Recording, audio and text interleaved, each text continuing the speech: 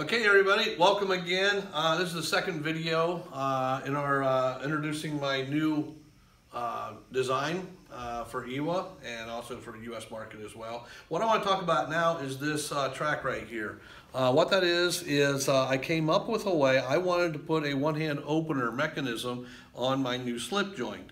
So the problem with a slip joint with a one-hand opener is leverage from where the thumb disc or the thumb stud is. So I came up with a Thumb-track technology. Sometimes I have to, I keep forgetting what I called it. I called it Thumb-track technology, and what I did was I took a thumb disc. Let me show you here. This is a thumb disc, and it goes down over the blade, and it rides in this track, and it has a little set screw.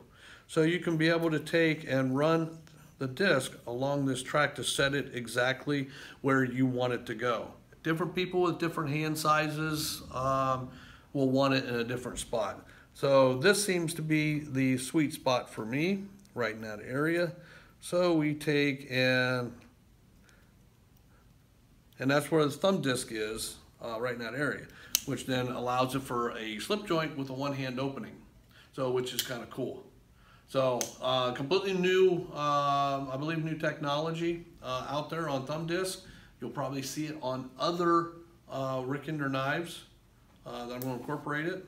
But again, it's pretty cool. And if you don't want a one-hand opener, simply loosen it up and pull it in, pull it off the knife.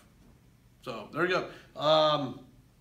These will be coming out pretty soon. We're starting on production pretty much right away. Thanks, guys.